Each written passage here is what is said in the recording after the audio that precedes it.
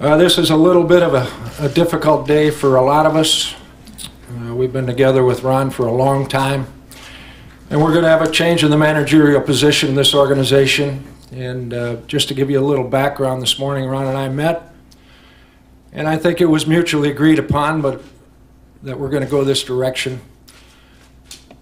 He's been with this club for about 28 years, and ironically, he and I go way back to the Mets days, about 6 years prior to that, so we've been together way too much.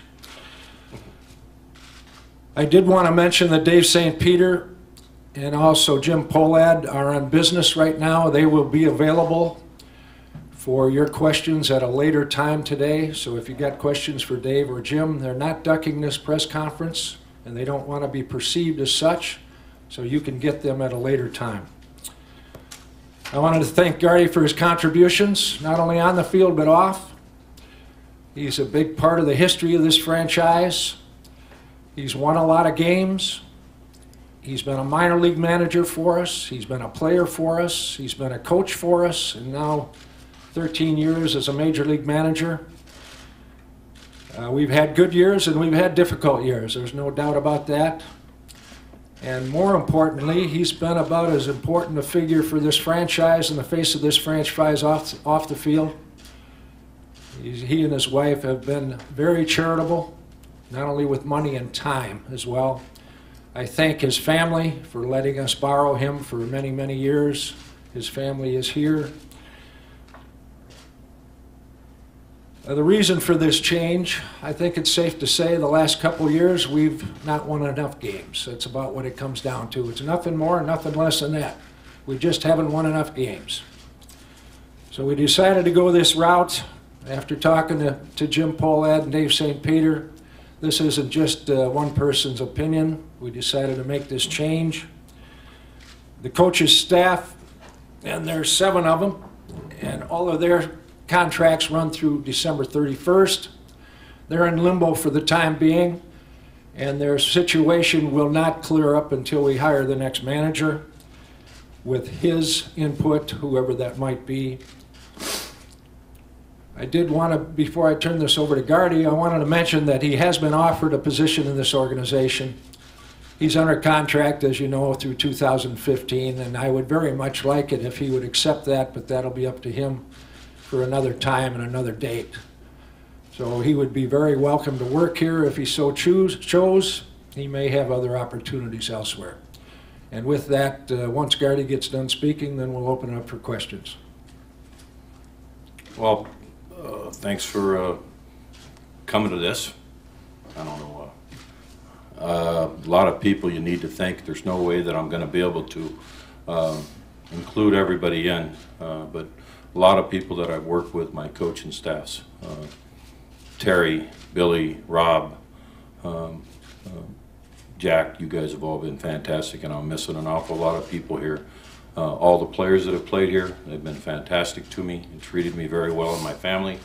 The clubhouse guys sitting right in this room, they mean everything to me. Dustin, Michael, and all your staff. Fantastic people, folks. This is a great organization. I've gotten to know a lot of people here that work inside this stadium, and they take care of my wife better than I do. And so there's a lot here involved, and I've been doing it a long time.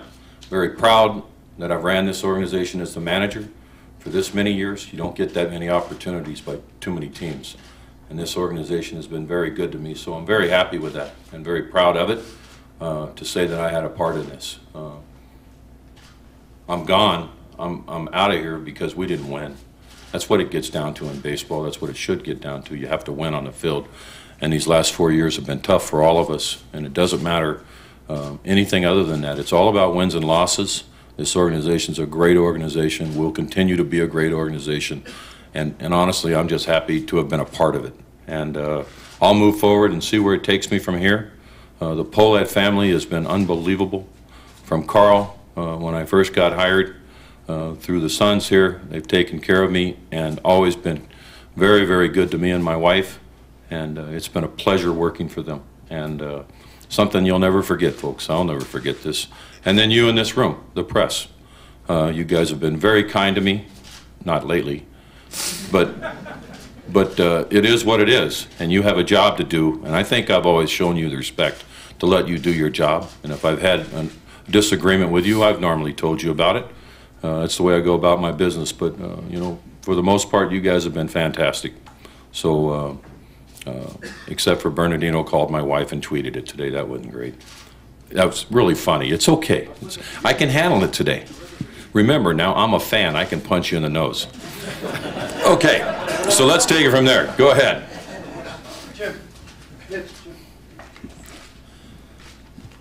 Terry, did you come to this decision independently, or did you seek input from ownership and Dave before you came to this decision? Well, Jim, you know, I wouldn't do anything independent of ownership. There's no doubt. I have bosses, and Dave and Jim are my immediate boss, along with the Polad family.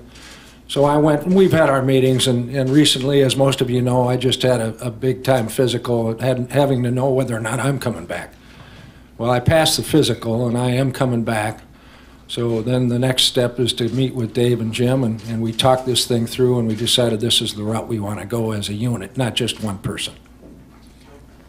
Terry, you were adamant last year and in the last couple of years that talent was the first and foremost, that you hadn't given Ron enough talent and players. Can you assess where that talent is and what was different this time around when you guys came to the year-end decision? Yeah, Phil, we're better. We're better, and the record doesn't indicate maybe that what we have going on is a little better. I'm not saying it's sizable, but we've got some pieces here, and Gardy and I both agree. We're a better ball club. Sometimes we didn't win enough games, or sometimes we didn't put games away. And he's dependent on exactly what we provide for him. I've acknowledged that forever. I'm not going to hide from the talent level. He's done the best he could with the product that he's been given for the most part. And ultimately, we just decided to come to this decision.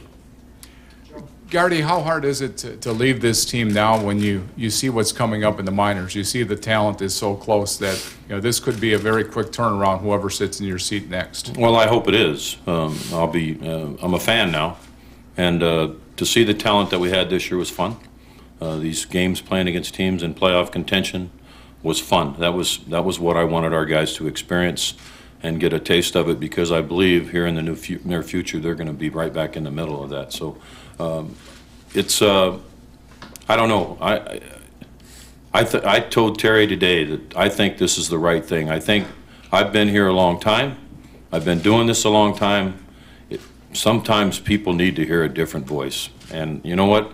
I have no problem with this. I love it here. Really have no desire to go anywhere else, but life changes and you have to do things you don't want to do. But I agree with this. I think this is the right thing. I think they need a new face here. I've been here a long time. I've been doing it. They've given me a great opportunity, but let's see what happens here. I want this organization to win. And you know what? I'll be rooting just like everybody else. Gardy, are you burned out at all from the last few years? Does it take a toll on you, or do you still have the fire in the belly to manage again somewhere sometime? No, I'm not burnt out at all. I still love going to the ballpark. I love hanging out with the players. I love hanging out with the clubhouse guys. You know, we have a lot of fun. We had a lot of fun this year at the end. Baseball, once you get on the field and you lose a ball game, that's when it's the toughest. But all that leading up to it, the work on the field, all those things are still a blast. I love that part of it. I'm tired right now, but that's just because the season just ended. And you're a little bit mentally and physically beat up. But I still love going to the ballpark. I love what I'm doing, and if there's another opportunity and I think it might be right for myself and my family, I would do that. Terry, you mentioned that you passed the physical.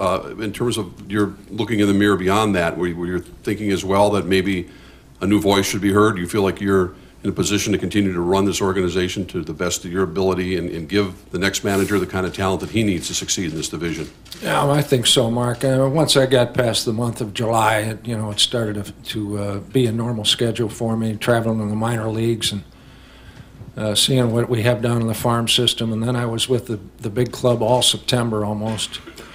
And my energy level and my health status, and there are some things that whenever you have what I've had, you're always going to be a little concerned. But this guy, the doctor I had, says go to it. You can do anything you want to do, and consequently, there are some good things to look forward to in the organization. This day here, sitting next to this man, is not one of them. This is a tough day, but he's given us everything he has. We're going to change the voice and we're going to change the presence. We've got to continue on. We've changed managers, I think, once in the last 25 years here. That's unheard of in professional sports. I have the ability to move forward. I certainly have the want to move forward, and Jim Pohlad and Dave St. Peter asked me to come back, so we're going to do that very thing. Terry, you mentioned how long you and Gardy had been together. This is the toughest thing you've ever had to do in baseball, isn't it? Well, there's no doubt about that. I feel like he's my brother, not my manager. You know, obviously I was with the Mets when he was a player over there. I'm the one that got him over here, for God's sakes. Now, he didn't play very well when we got him here.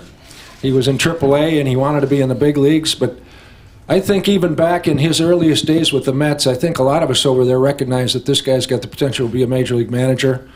How little did I know at that point that he'd ultimately be a manager for the Twins and go on to the heights that he has gone on to. He's just a good baseball man. You know, he does a lot of things right. And the next manager we're looking for here is going to have a lot of the attributes that Ron has. He's got a lot of those things that every manager in the game wish they did have. He's tremendous with his charisma. He's a leader. He's an accountable guy. You know, all the things that you're looking for in a guy that would be the next person here.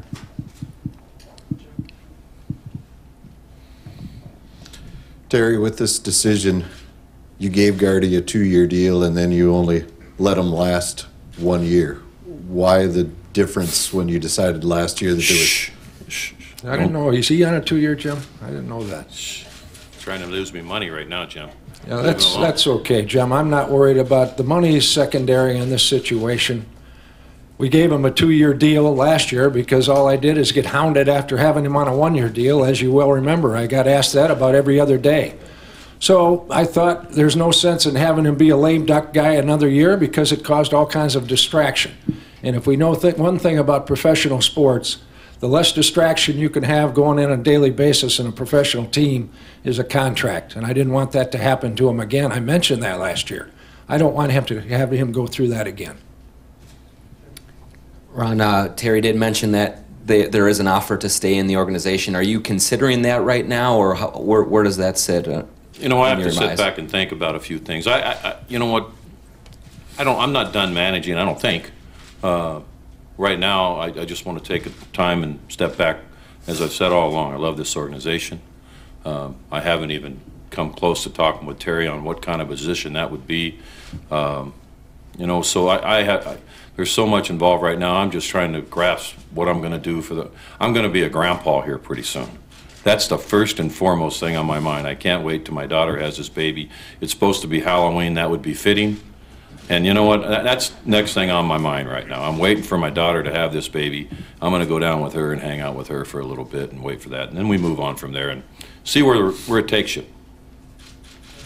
Terry, do you envision any other changes to the organization right now, and do you want to keep some of the current coaches in the organization? Well, we haven't even got through the organizational meetings yet, Jim. I've talked to every coach that we have, the 7 guys, and explained the situation and that they're in limbo because of the major league manager is not in place now. And if they were to get an offer or somebody had interest, they go through us and we'll give permission for people to talk to them. I can't hold them up. If they have a chance to get a major league job, for instance, I ought to let them go just in case the next guy might not want them. There are people in this organization that are very talented, and we'll certainly address that as the next guy is named. Terry, how wide will the net be cast, and what sort of timeline are you looking for in getting this new successor here? Yeah, it's going to take some time, Eric, just for the reason that you've got to get people logistically in place to talk to them. Now, whether or not I fly them here or whether or not I go to wherever they're at.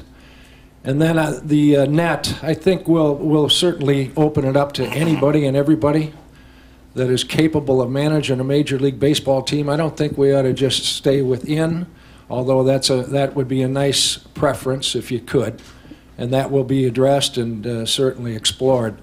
But also there are people outside the organization you certainly ought to consider, and we'll get it done as soon as we can. Ron, I know you said you guys met this morning. Did you have a sense at all in the last few weeks or just down the stretch that this decision might be the one that ultimately came down? Definitely had thought about it. didn't know which way it was going to go, and I had questions to ask myself to Terry and you know, what we thought was best for this organization. We had talked about that a little bit, about what was best for this organization, and you know what, we were going to talk when the season ended, and that's what we did this morning, and came to the conclusion that, you know, maybe this is time. It's time for a change, maybe the voice, the whole package, and see where you go from there. And so, did I know it was going to happen? I knew it was a possibility, you know. Terry, are there current coaches that you will interview for the managing job? Well, first I have to see if they have interest in it. You know, some people look like they might be a candidate and don't have any interest in this job. This is a tough racket. You can ask Ron about the demands, not only during the season, but certainly off season. Some guys just aren't cut out to be a manager. Some are, and we'll see. Certainly if one comes to me and decides that he wants to interview for this job, I more than likely will give him that shot if I think he's qualified. You said your preference would be to stay No, in-house. my preference is to get the best guy. Okay. Are you at a point where It'd be nice to get a guy that's inside because he knows the workings of this organization and the market and the ballpark and the personnel. That would be great, but sometimes it's not meant to be. do you think it would help to have somebody outside the organization come in? Not necessarily. Not necessarily. No, I would say if he's the best guy, I think it would help. You got to get the best person. Other questions? Phil? Terry, will you be a committee of one in interviewing candidates and looking for the next manager? No, it would not be a committee of one, Phil. That's not a good way to go about it. Back when we hired Gardy, I think Bill was involved in hiring Gardy with me, as well as Krivsky and Mike Radcliffe and those types of guys that I would converse with. Plus, I would reach out to many of our people to give me recommendations on who they think is the best guy out there. So it'd be more than just, it'd be quite a few people, actually, with the okay, certainly, of our president and Jim Pollitt as well. Joe? Gardy, if you look back at your 13 years, is there one memory that you're going to hold the most treasured? Well, that's a tough question. There's a lot of great things that have happened around here, and a lot of big games and all those things. I don't think I'm ready to sit and say, you know, this or that. I hasn't really, you know, had much time to really think about all those things. I know there's a lot of really good things that happen, and there's been some pretty rough ones. So I'd have to really sit back and think about that. Two more? Gardy, your playoff record, though. It sucks. Okay, go ahead, throw it out there. How much does that feel like unfinished business, I guess, as you... Well, I mean, everybody would. I would love to have won a World Series. I would love to have gone deeper, won more games. But it is what it is. You can't bring those things back. You move forward.